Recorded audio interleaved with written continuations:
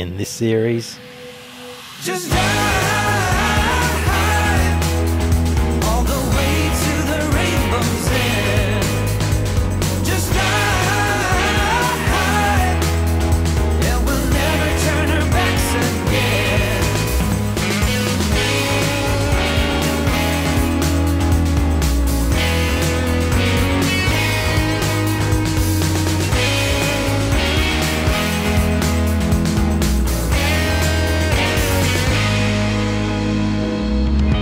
So this is how we end up. The game is set to play. Every day remains the same now. One decision we obey. I just wanna climb on top of a hill and throw it all away, away. Take me far away before my mind spins off and I am all derailed, derailed. Just ride all the way to the rainbow's end. Just ride, and we'll never turn our backs again.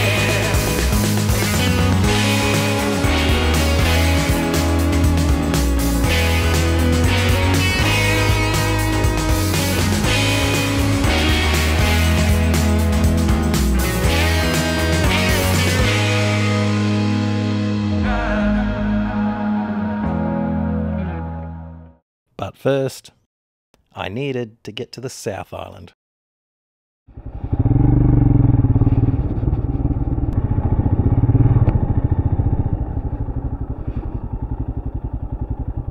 Well, I've made it to New Zealand. It was the plan, it just things came together a little quicker than I thought and I had to scramble, so I haven't planned a lot, but like Australia, I'll just go roaming New Zealand.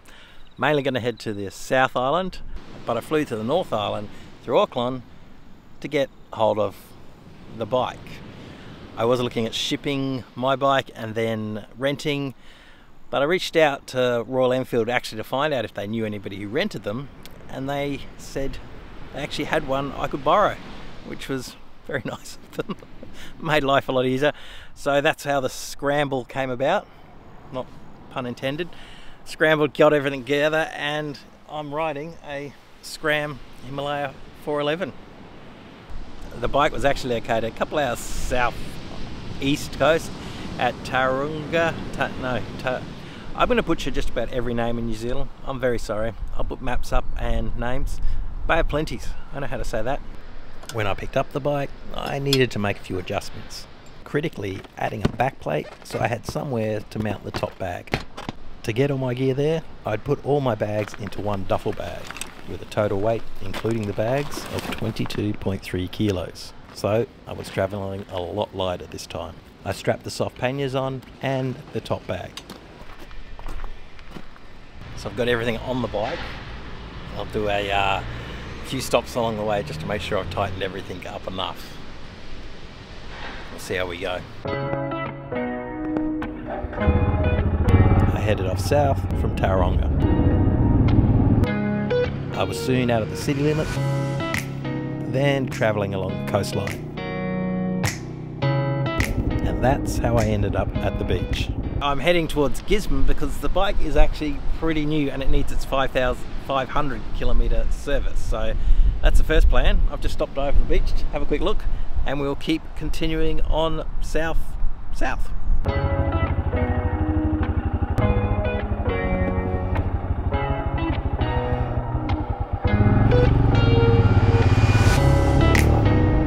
As the bike service was booked in for tomorrow and the bike needed to have around 500 kilometres on the tacho, I decided to go around the coastline rather than cutting straight across to Gisborne, as this would give me the mileage I needed.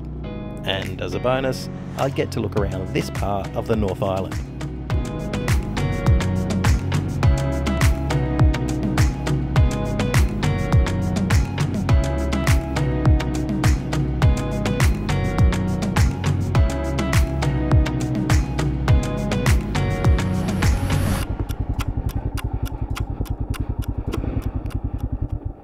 It is pretty. What a really cool coastal road this is. I think it goes like this most of the way around the peninsula.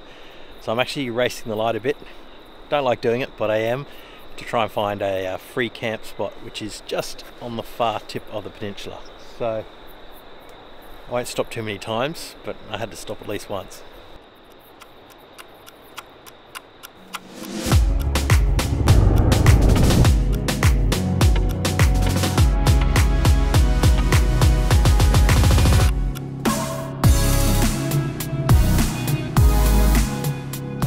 I rode along the southeast coast of the Bay of Plenties towards Cape Runaway. The road wound its way along, hugging the shore, then making its way into the thick vegetation, and again back along the coastline.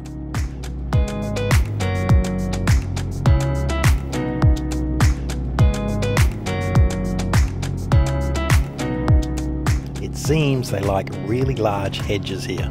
I gather it's for wind protection, but luckily today there wasn't much about.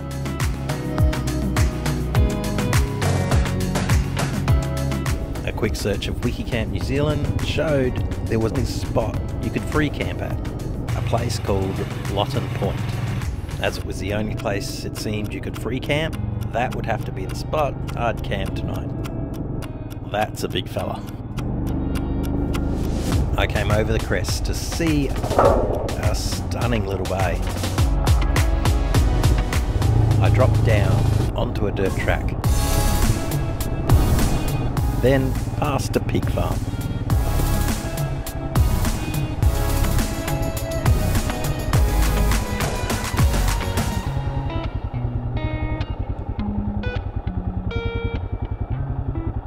Good start, New Zealand.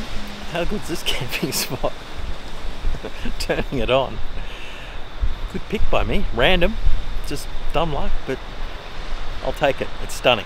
Gonna get the camp set up before it gets dark. Now to start the evening ritual of setting up the tent again.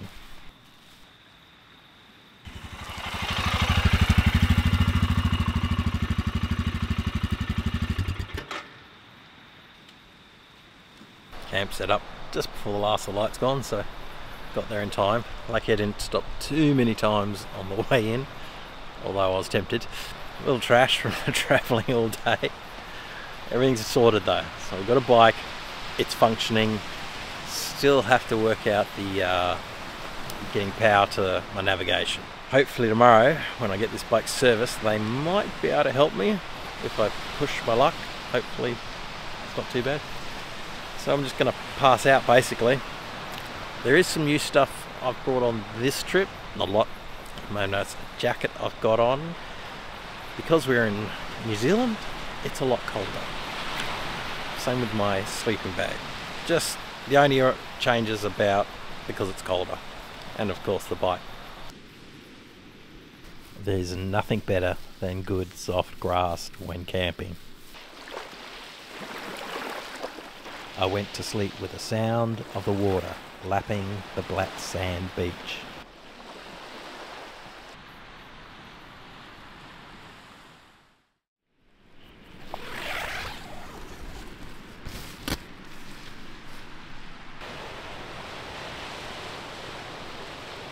Morning.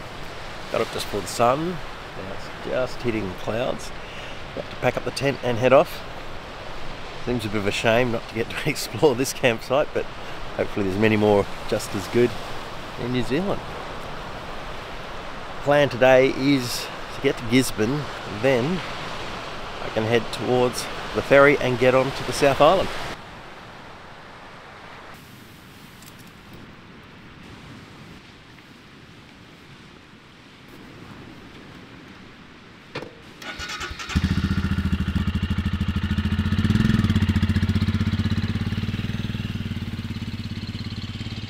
I made my way out of the bay, past the pig farm and up the hill.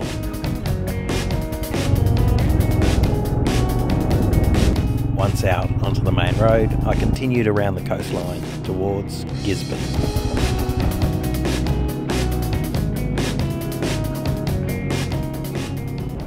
area had been hit by a major storm system in the recent past, and it seemed they were still dealing with the after effects, with a lot of road repairs still being done. With a smallish population of just over 5 million in New Zealand, there isn't an abundance of resources and people when you get a major disaster. So things take a little longer.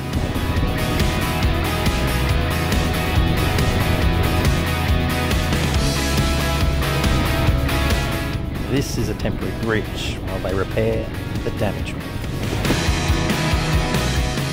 That's one way to get the message across. Now, that's a lot of sheep. New Zealand living up to its reputation. Well, there's some great free camping spots right on the edge of the beach. You couldn't complain about waking up to views like that.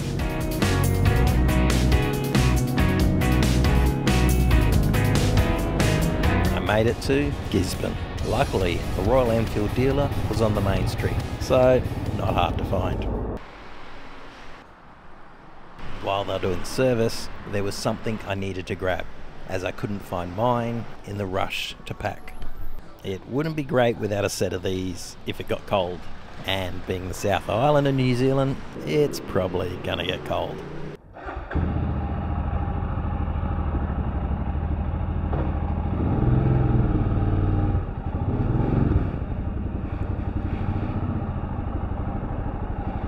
With the bike service done, I got back on the road heading south.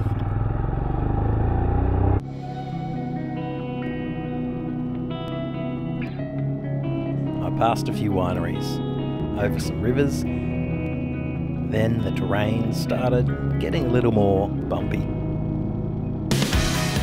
Well, with the reputation of having a fair bit of wet weather, it was only going to be a matter of time before I ran into some.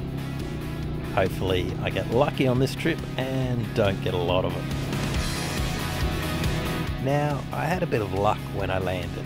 A couple, Rowan and Penny, who had watched the series where I travelled around Tasmania as research for their own trip around Tasmania, they had sent a message to say thanks and said if I was ever in New Zealand and needed anything, to reach out. I let them know I probably would be coming through their area of Hawke's Bay. It so happened that coincidentally they were travelling from Auckland through Tauranga at the same time I needed to, so they gave me a lift from Auckland to where I needed to pick up the bike. They also said that there was a spare bed in Hawke's Bay if I needed. As it was basically where I needed to stop for the night, I took them up on their offer.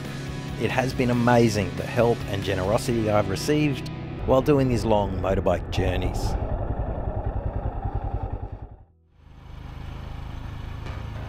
I left Hawke's Bay just after the sun had risen. And well, let's just say it was brisker than I thought it would be.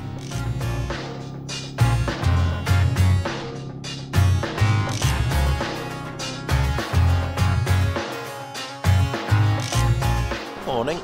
Just pulled off the road here before I hit, I think it's a major highway. Hands are starting to get a bit cold. It is a chilly morning. So the plan is to get to Wellington, because that's where, Wellington? Yes, Wellington. That's where the ferry leaves to get to the South Island. There might be a dirt track I can do if I get there early enough. So that's why I've started pretty early. A few things still sorting out in the bike. I still have to get a front tube, and the biggest issue's been this side pannier touching the exhaust. I picked the wrong side. Oh well. They only sell toilet paper in 4 packs. Probably a bit much, but better than going without. Love. I might keep that on top. So that's all sorted. Back on the road.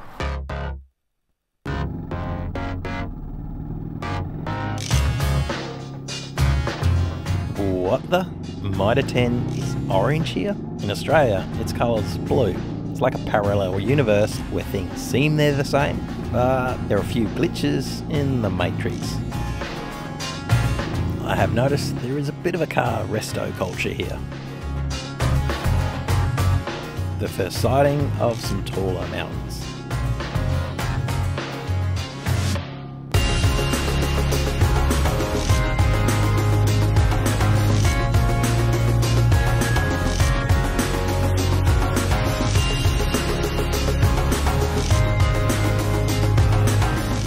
I wound my way through some hills with wind turbines on top.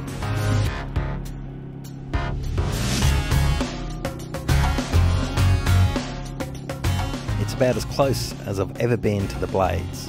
Normally they are so much higher up.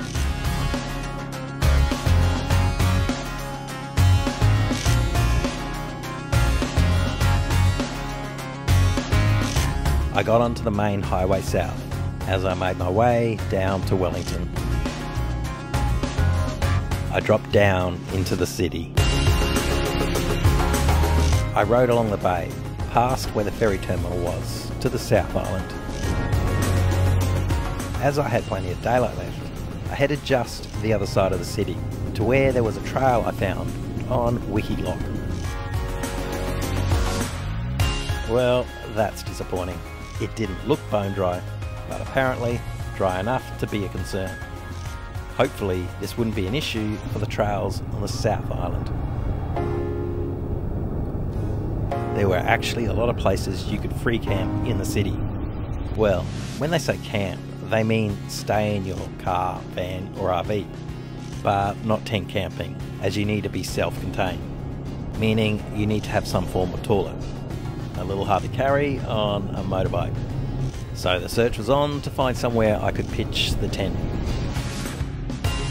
The closest place I found was a dock camping area, Department of Conservation, about 30 minutes from the ferry.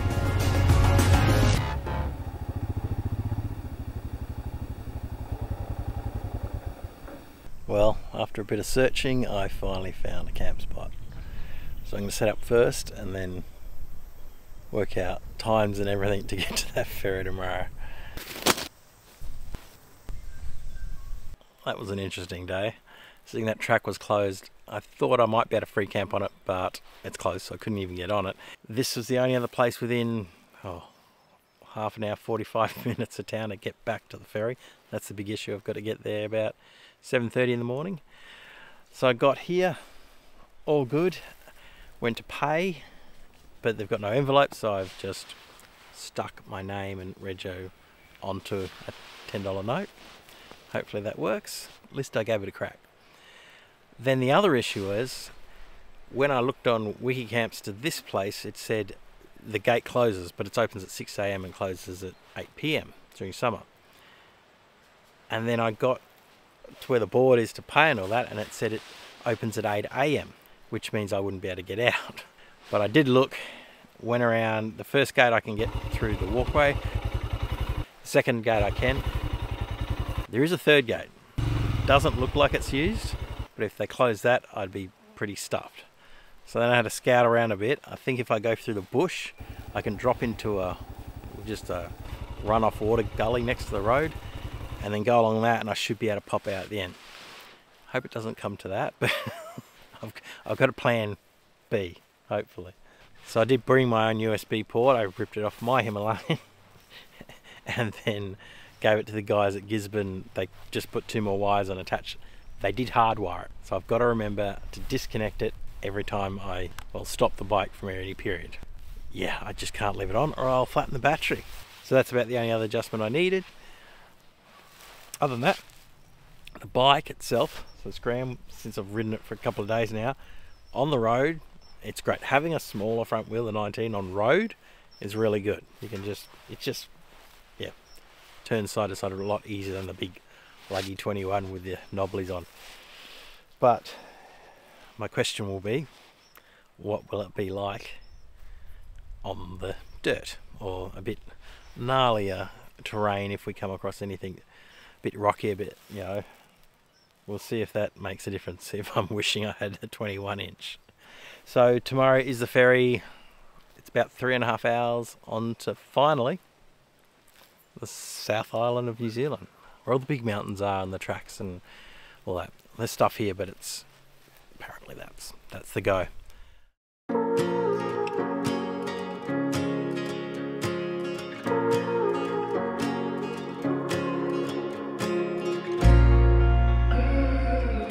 In the next episode, I cross the Cook Strait to get to the South Island and finally get onto my first dirt track.